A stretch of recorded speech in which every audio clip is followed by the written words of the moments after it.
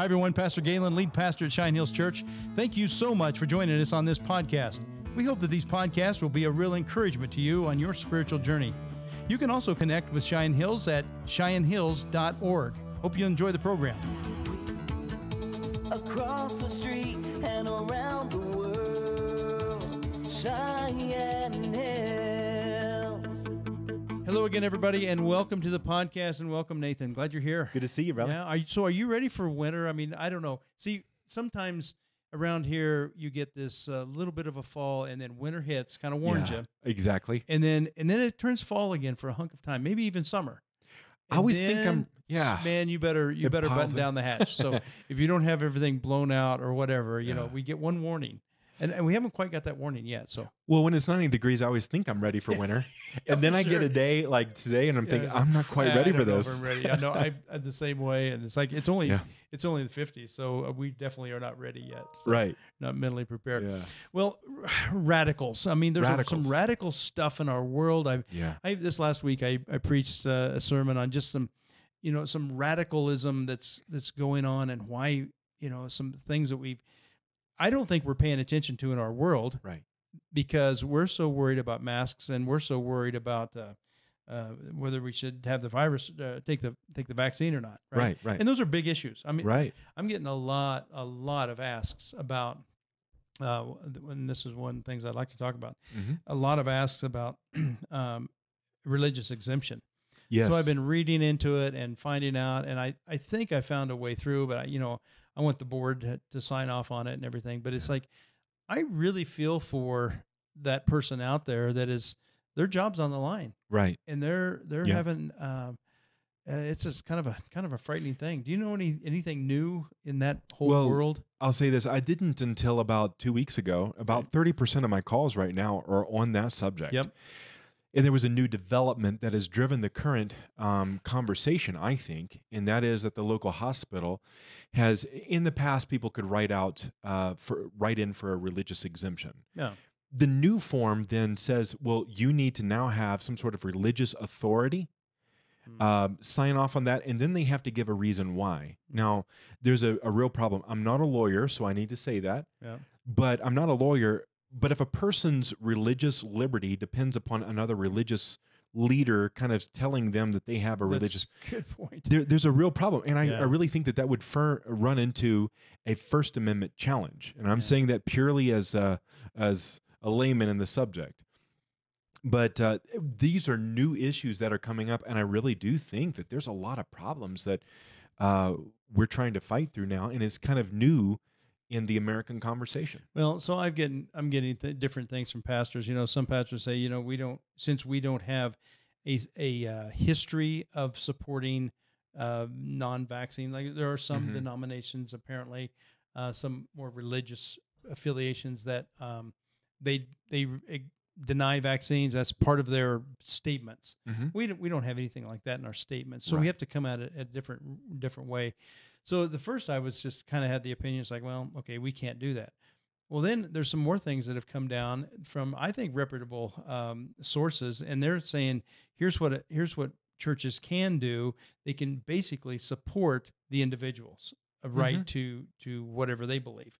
Mm-hmm. But it's just giving it a little bit of more horsepower for that letter but they also recommend this, like, this has got to be a real conviction for that person, and not just an excuse, or just to write this off. And because a lot of these issues are really medical issues, and they're trying to make it more. Right. And so I thought that was a good balanced approach, but it's like, I do think there's some things that we can do to help those individuals, but I'm trying to do the best we can as a church and to support people's, that liberty. Every one of our leaders, Biden, Pelosi, all of them, basically came out and said, well, this will never be mandated. I've heard those montages. Right. And then now the change of tone, I don't know, two months later, complete change of tone to the point of, you've got to be vaccinated to get on a plane, or to go to a restaurant, or to work in this facility, or whatever it is. Yeah.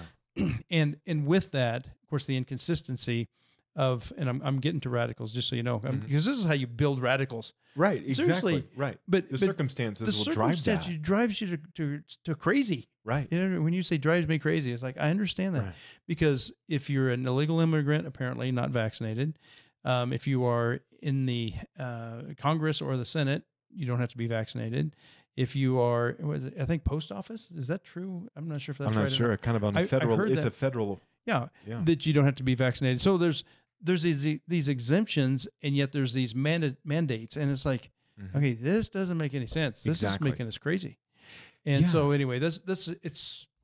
Can you bring any kind of sanity to any of this? So it'd be fantastic. Well, I would love to. I'd love to say I could, because the challenges are so immense. And really you're are. right in that when you run into a situation like this where freedoms are treated, for instance, in Australia, a state in Australia made the statement, and here's how they phrased it: so-called freedoms will be lost unless you are vaccinated. Now, they attacked it directly. Now, interestingly, they call freedoms so-called, so they kind of belittle the core understanding of freedom. If you have any understanding of freedom and how hard fought they have been through the Anglo-Saxon world, how we arrived to where we are today, and then someone calls them so-called, oh my word. It's huge. Yeah. It's like we've talked about that on this program, that freedom of conscience is the I don't know, the holy grail of freedom. Absolutely. Isn't that right? Because you can't have freedom without a free mind. Yeah. And so, and that's the circumstance we find ourselves in. And yet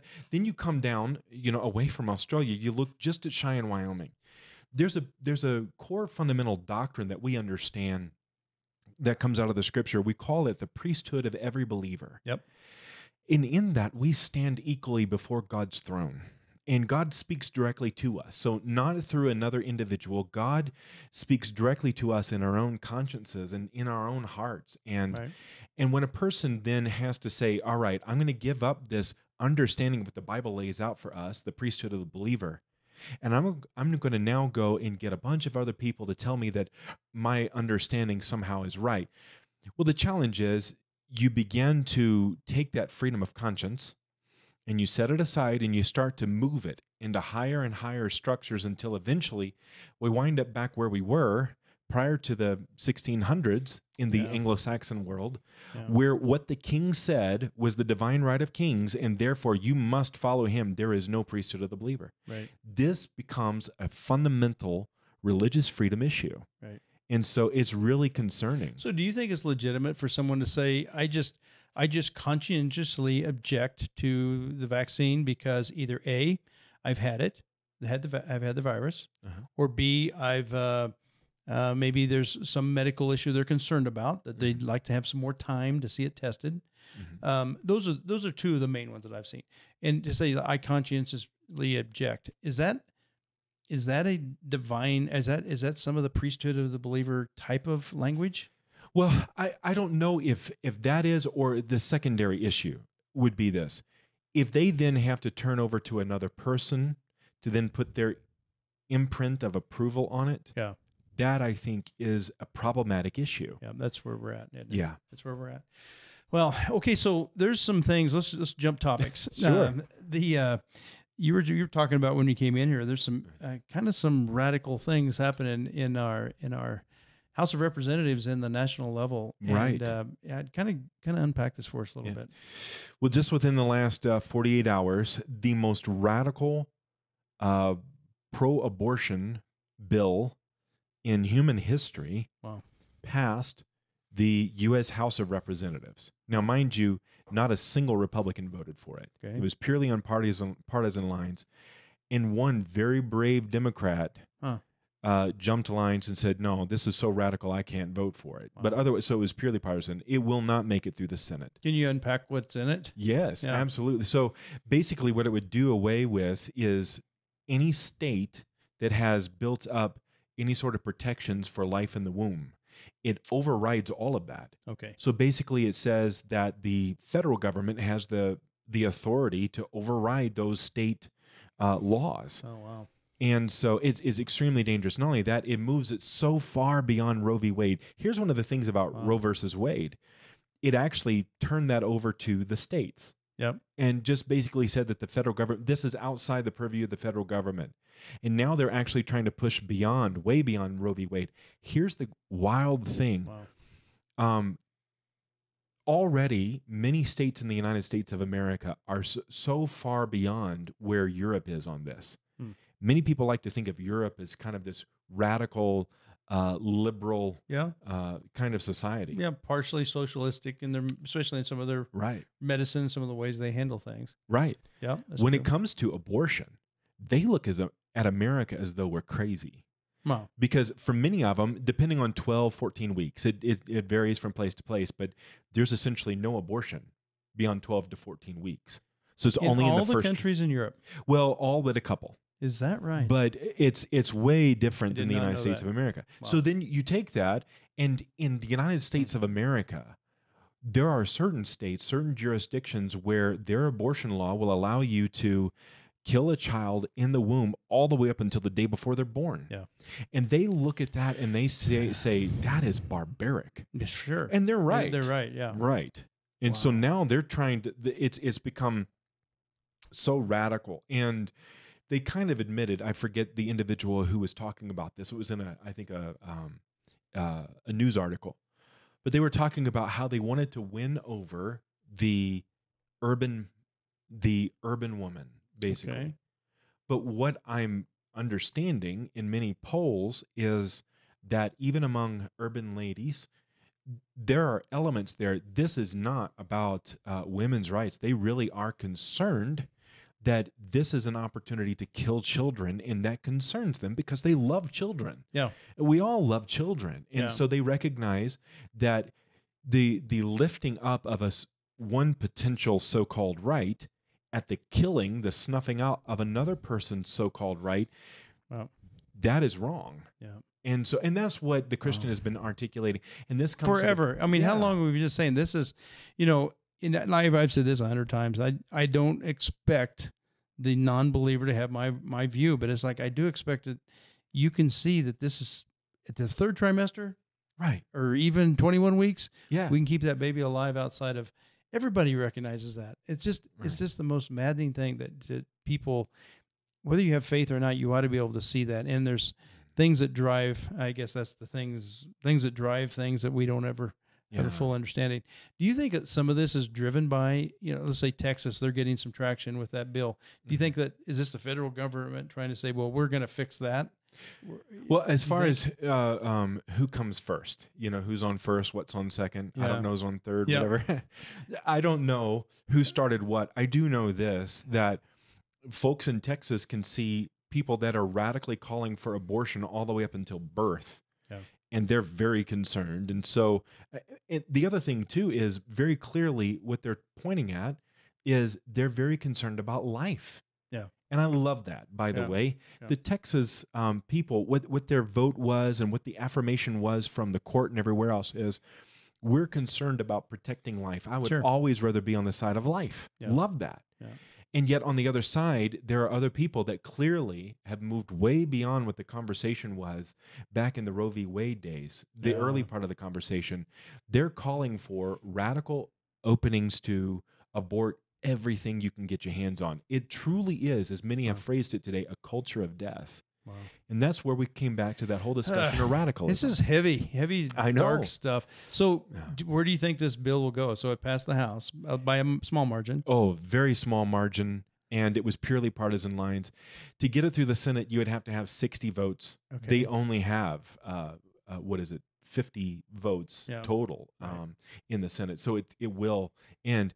Is purely kind of trying to proclaim to the world, this is where we stand. But I will say the entire world ought to be very concerned about anybody that would stand there. That's terrible. Oh my gosh. But here's one of the things I wanted to point to, Galen.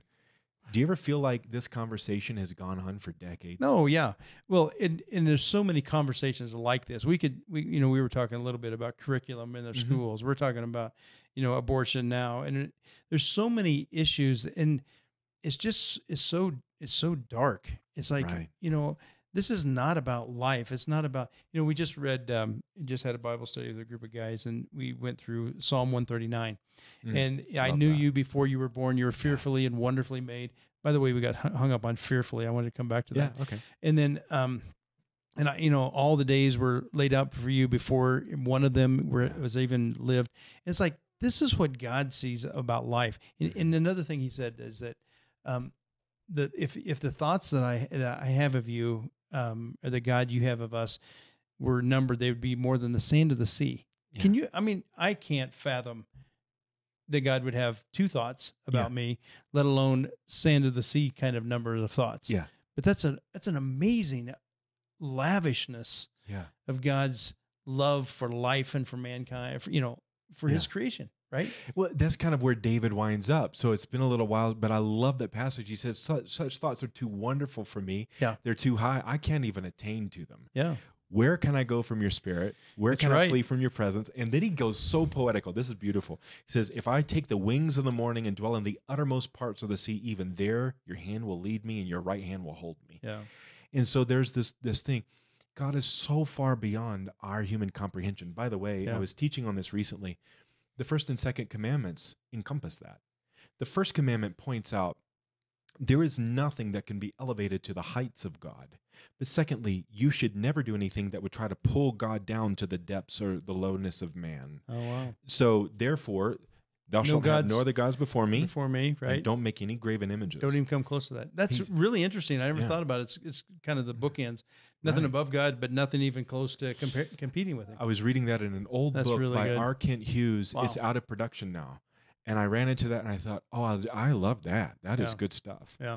Because I think most people, have no other gods before you.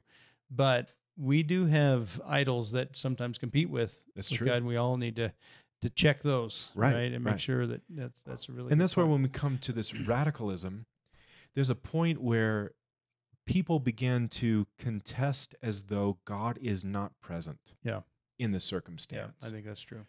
And that's the reason why I was asking you, and I am interested in your thoughts on this. Sometimes it feels like, as we're talking about truth in Scripture, that we just have to repeat ourselves over and over and over. Oh, yeah. Why do you think that is? Yeah. Well, I don't know. Because it leaks, I guess. True. Why does good stuff leak out? The bad stuff sticks, and all the good stuff leaks out. I really don't understand that. But it's like we learned in seminary. You're really not teaching new concepts because the Spirit of God has placed these thoughts in our hearts, right? Yeah. Really, what we do as pastors is just remind you what you already know, right? Right. And it's just a reminder all the time. Confess sin, or that God is love, or that God is good, and all those things. Right. But sometimes, because of circumstances, it's pretty easy to forget. Right. We were just talking about this too, about counting your blessings. And, if you start counting your blessings, you go, man, you can get yourself into a pretty good place. That's good. That's true. You can say, wow, I got this, and this is good, and then this is good, and this is good. But, but when you jump into the cesspool of the world, sometimes you get to thinking that, man, everything is horrible. Because there's a lot of horrible. We just talked about a lot of the horrible. But to be able to count your blessings and realize, okay, God, you've brought us another day, and you've got to give us another whatever, that your thoughts are great of us and all that. Okay, so I got to ask you my question then. So yes, sir. We were talking about this. I couldn't come up with a really good answer. I came up with an answer, but God says we are fearfully and wonderfully made. I get wonderful. Mm-hmm. Why is it fearfully? Have you ever pondered that one before? I'm putting you on the spot here. Now, I know. Put me on the spot, but I have wondered about this. So we're supposed to hold God in fear and so on. Okay, I agree. And I think it's that same concept. So, so in our DNA, we are built to fear. Right. Is that what you're saying? And I can see that. What fear in that context is a kind of reverential awe. Yep. Okay. And so if we are fearfully and wonderfully made, if you step back from yourself for just a moment, for instance, I, for the first time in my life, had an EKG done this last week. Okay. And the ticker's working great. Nice, good. But I'm lying there and I'm looking at a screen that's something that I depend on very much. That's very important to me. Yeah. I'm seeing it clinically and objectively, but I very much care that that's perfect. Yeah, for sure. Yeah. And I'm looking at this little flap that opens, and then it has a second stage that kind of kicks open this way. And then when it starts to close, another thing opens up, and I'm thinking, that's inside of me, and that is that started beating basically 9 months before I was born. Yeah. And it's amazing.